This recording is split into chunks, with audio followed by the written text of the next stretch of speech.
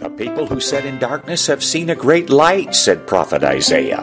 The moment has come to let the light in with Fireside Faith, a presentation from Calvary Tabernacle, 5035 Hedda Street in Lakewood, California. We open our doors at 10 o'clock on Sunday morning. I am your host, Pastor Post, and with Miss Carolyn at my side, we turn to the Holy Bible to bring you a great message, a message of love and joy and hope and truth from the precious Word of the living God.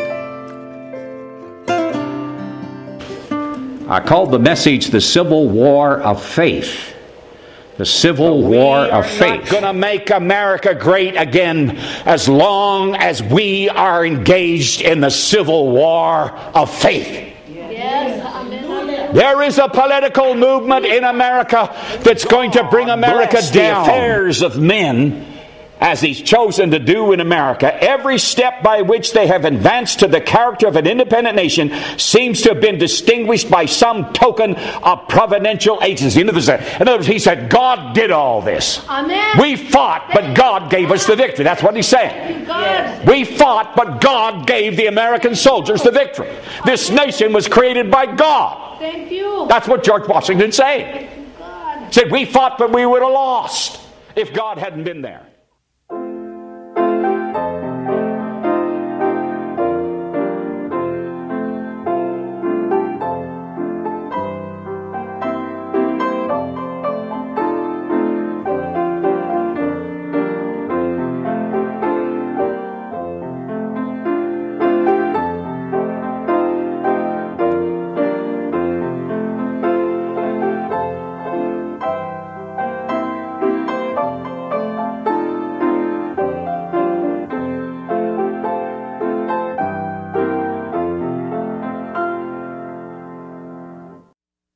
Here's what Washington, our general and first president, said in the beginning. He said, regarding the school system in America, he said, Congress will look upon the children of the school. The exact quote is, Congress will look upon them as their own children. That's the children of our school system in America.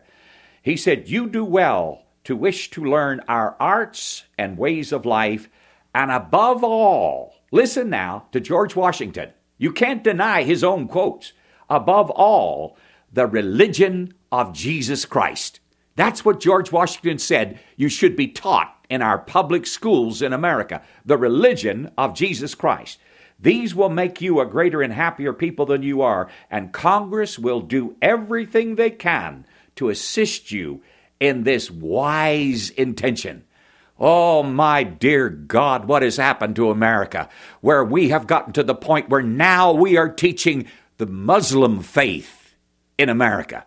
We have school boards and communities that are up in arms because they are now teaching Muslim faith in the schools.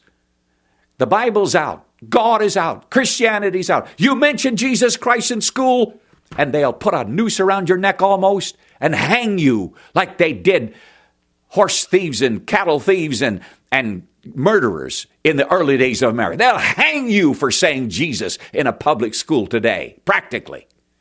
That's how far we've come. But we can teach the Muslim faith and don't have enough God-given sense to know that that's going to destroy every ounce of America. Sharia law will completely destroy everything that there is in America. There's nothing more contrary, perhaps than the devil himself, to the Constitution of America than to teach radical extremism, terrorism, so we can have terror in our own homes and our own streets, produced by our schools and our colleges. We almost have it now. We got a bunch of, I don't know what to call them, young people who've never learned what it means to be told no. And they'll protest and break windows and burn cars and overthrow garbage pails and throw stones and rocks and everything else at the police simply because they don't want to hear a conservative speak on their college campus. Dear God, where are we? Dear God, where are we in America? Even though America taught the religion of Jesus Christ in the schools and the colleges were all started to train the clergy. Harvard, Princeton. These were schools, universities that were started to train the clergymen of America. And now look where we are. In Berkeley, we're at such a state now that the liberal left can't stand to even hear the conservatives speak. They'll bust windows and burn things and pour out gasoline and throw bricks and everything else and shut the voice of the conservatives up. What happened to our amendments? Oh, no. The reason they do that is they can't stand and argue. They can't win the arguments. So instead, they eliminate the arguments. That's the process that's gone. That's the process by which evolution has survived. It can't win the arguments, so it shut the arguments up. I know what I'm talking about. I talked to one of the professors in our college a while ago, and he said, we don't even argue with the conservatives and the Christians anymore on the subject of creation and science because we always lose. So he said, we're told, don't even argue with them. Don't debate with them. No, shut them up. Shut them up. Eliminate the amendments and destroy free speech and shut them up. That's where we are in America. God help us in this terrible war against religious freedom and war against free speech in America. Dear God, help us in this civil war of faith. Well, I have some more things to bring to you. In June of 1779, at his headquarters on the Hudson River, General George Washington's private prayer was recorded. And here's what he said. He said, now, Almighty Father, if it is thy holy will that we shall obtain a place and name among the nations. Remember, we hadn't obtained it yet when he prayed this. He said, if we'll find a place among the nations of the earth, grant that we may be enabled to show our gratitude for thy goodness.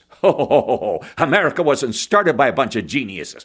It was started by men who had dedicated in faith to the religion of Jesus Christ and trusted him to give them national victory and a place among the nations. He said, grant that we may obtain, being able to show our gratitude for thy goodness by our endeavors to fear and obey thee. Bless us with thy wisdom in our counsels and successes in battle, and let all our victories be tempered with humanity. Now, my text says humanity, but I think that's a misprint. I think it meant humility.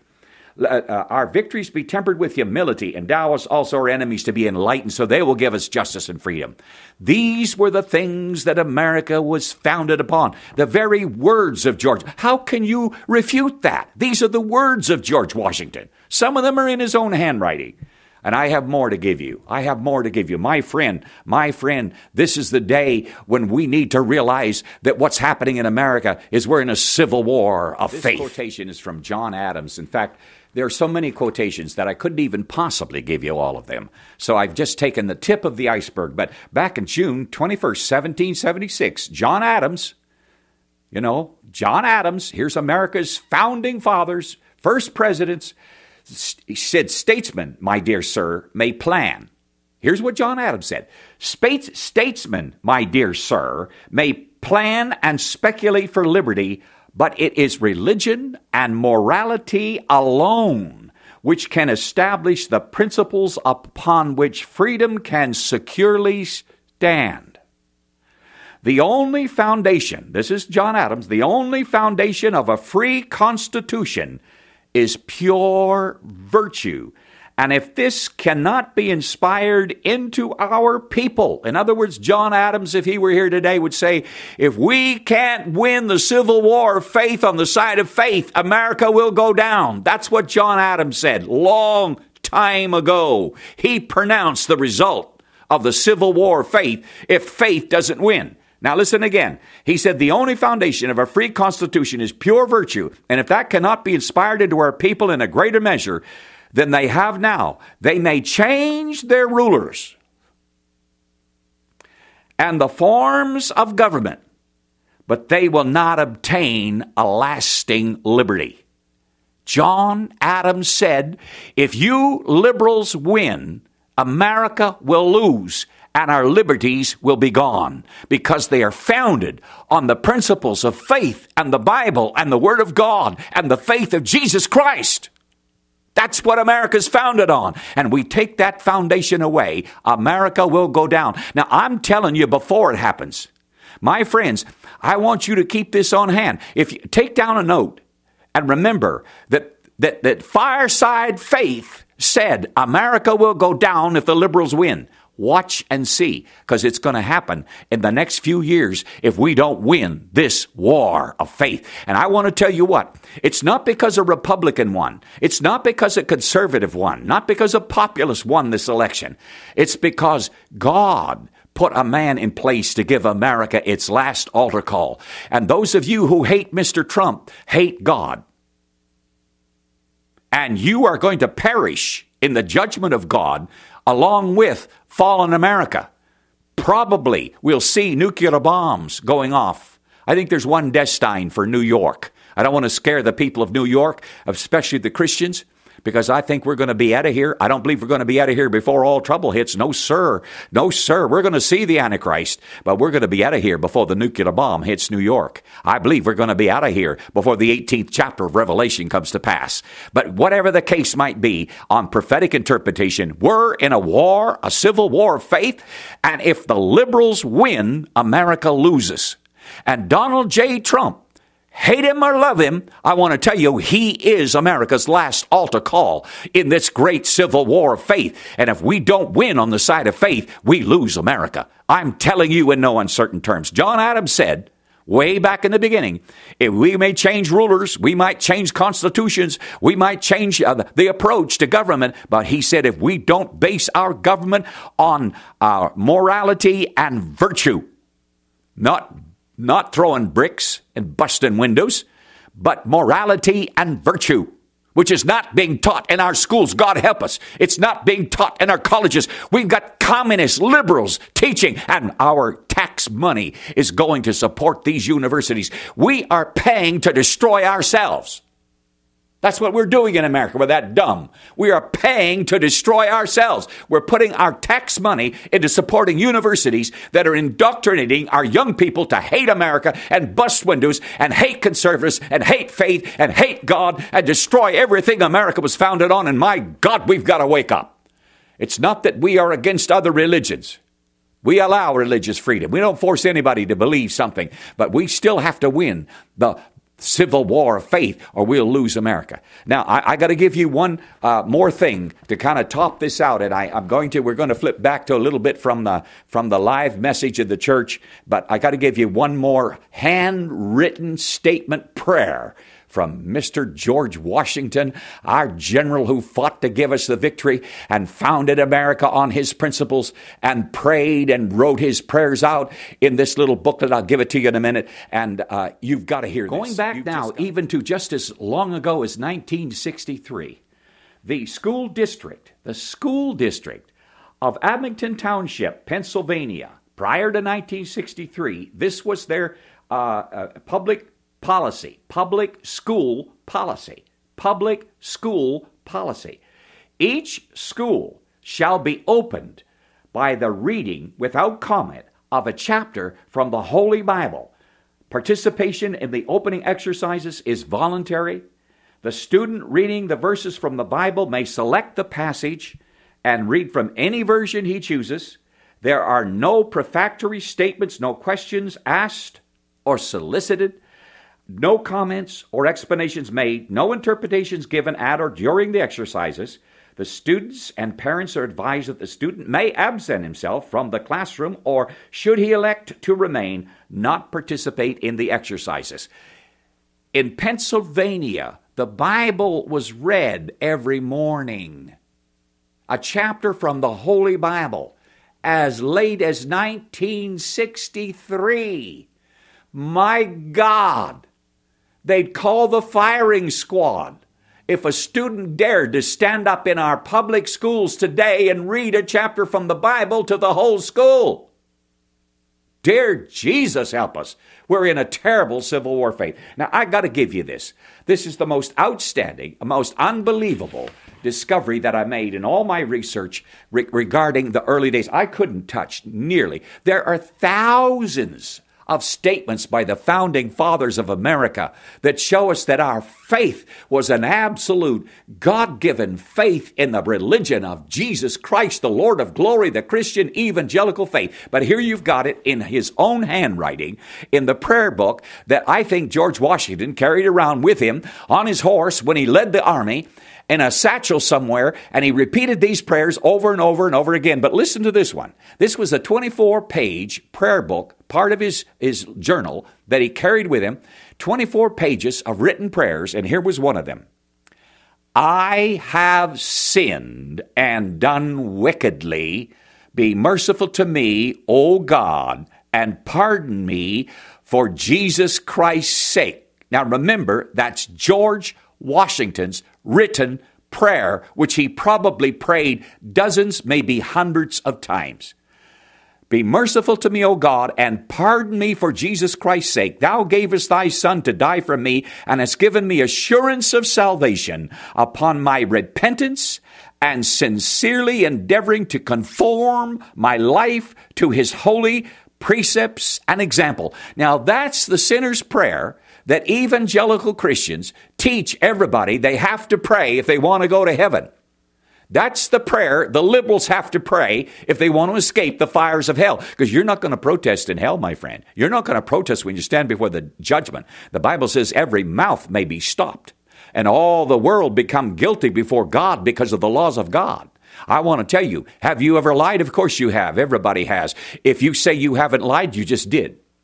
Now, the Bible says that if you bear false witness, one of the 10 commandments, you have broken the law of God. If you've broken the law of God, there's a penalty. What's the penalty? Death and eternal destruction. You've got to repent, my friend. You liberals have got to repent. You better stop throwing bricks and start eating the Bible, spiritually speaking. You better stop opposing Mr. Trump and start repenting to the Almighty God. What good is it for you to try to resist and destroy the presidency? You want to do that? Well, then what about if the presidency changes? See, and we get a Democrat in, then are we going to destroy him too? Or are we going to destroy all of America? I say we're destroying America. There's a certain degree, and I believe Mr. Trump was sent by God. The Russians didn't put him there. God did. And he sent him to give America its last altar call in this great Civil War faith. Now, I have to give you a little bit more from the live message, but I want to tell you, friend, it's time to repent. The message of Jonah goes forth. God will destroy this place. God will destroy this place. Not in 40 days, maybe, like Jonah preached, but pretty surely. And we're facing awesome disasters. And you better be sure. You better be sure that God's anger is going to be raised against this country if we do not learn to repent. And we better win this Civil War faith. Christians better wake up. And we better get to fight. Republicans better wake up. You Republicans, you stop being pushovers and start standing up and fighting for the power of the truth and the gospel and Jesus Christ and the faith of Jesus Christ and true principles. Fight, fight, fight, fight in the war of faith. We don't take swords or bricks or knives or guns. No, that's not what Jesus told us to do. But we stand up and fight with words and ideas, and our best weapon is the sword.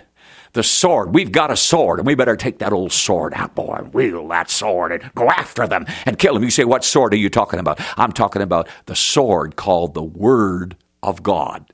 The Bible says it's the sword of the Spirit, the Word of God. And listen, Republicans, listen, you conservatives, don't be fighting just with ideas, but let's get back to what we started with, the Word of God, and let's fight with the sword of the Spirit. They can't stand up against that. Prayer and devotion and seeking God and repentance in our heart like George Washington did. He prayed the sinner's prayer. And I want to tell you, George Washington was a born-again evangelical Christian. According to that prayer, that's the prayer we ask the sinner to pray. And God says that whosoever shall call upon the name of the Lord shall be saved. Paul said that. And then the book of John says that if you, Jesus said, he said, if you hear my word and believe on him that sent me, he said, you have everlasting life. You shall not come into condemnation, but you are passed from death unto life. George Washington did that. And he did pass from death unto life. I believe we'll see him in heaven. He was a born-again evangelical Christian. But that doesn't mean we should stop there. No. Come on, you evangelicals. Get off your stool and get up and stand for the truth of the Bible. Every born-again Christian should be Spirit-filled with the Holy Ghost and talk with tongues. You ought to be Pentecostal.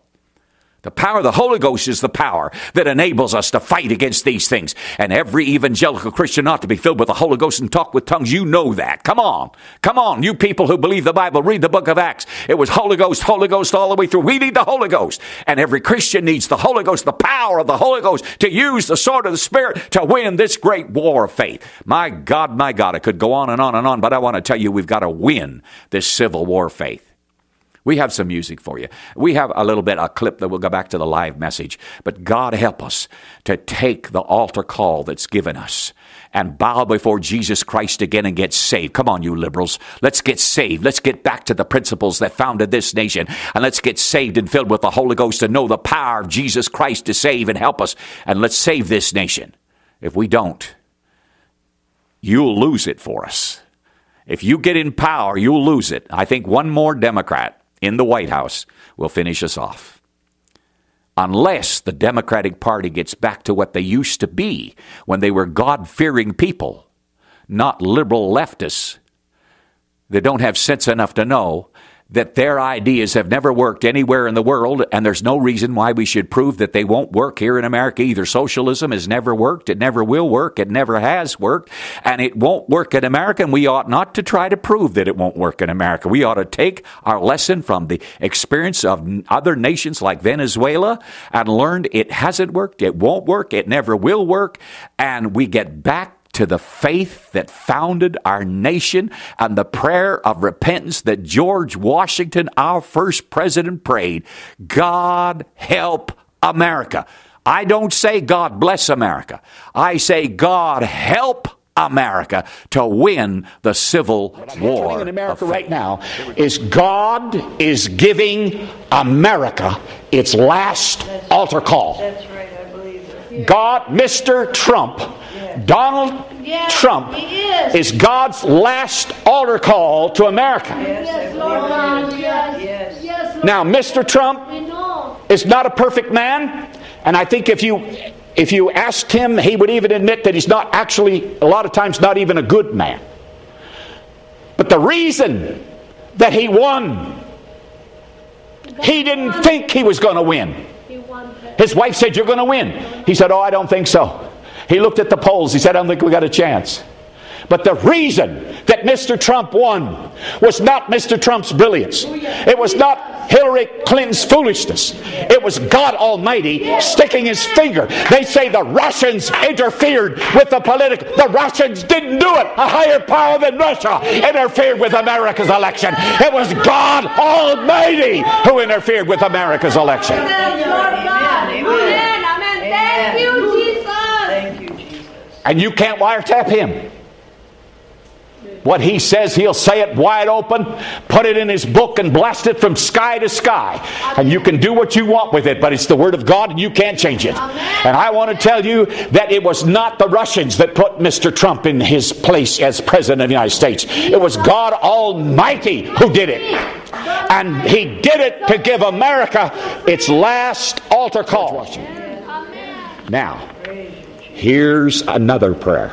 Same book, same handwriting, same collection of prayers. And I assume George Washington prayed this prayer several times. Yes. He had the time to write it out in his own handwriting. Here it is. George Washington. I have sinned and done very wickedly. Be merciful to me, O God, and pardon me for Jesus Christ's sake. Thou gavest thy Son to die for me, and hast given me assurance of salvation upon my repentance, and sincerely endeavoring to conform my life to His holy precepts and example. Bless, O Lord, the whole race of mankind, and let the world be filled with the knowledge of Thee and Thy Son, Jesus Christ.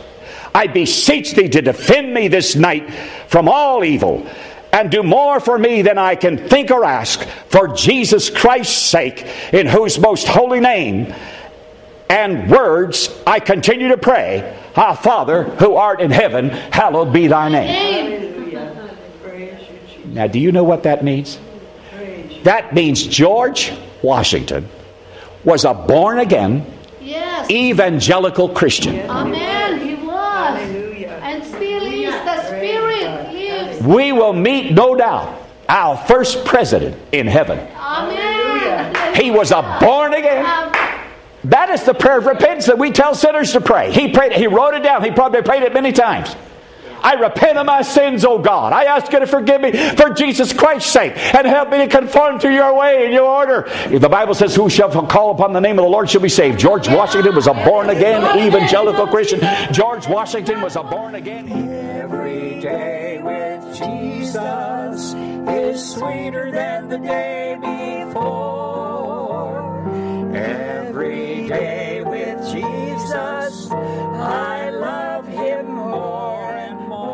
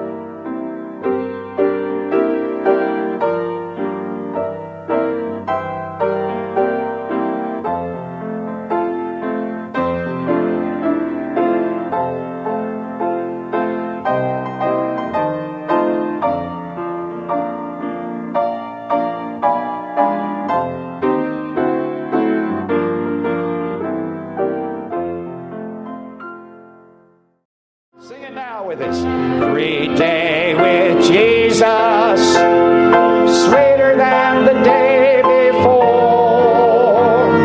Every day with Jesus, I love him more and more.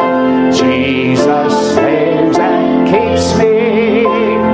He's the one I'm looking for. Every day with Jesus is sweeter than the day before. One more time. Every day with Jesus is sweeter than the day before. Every day with Jesus, I love him more and more. Jesus saves and keeps me. He's the one I'm looking for. Every day with Jesus is sweeter than the day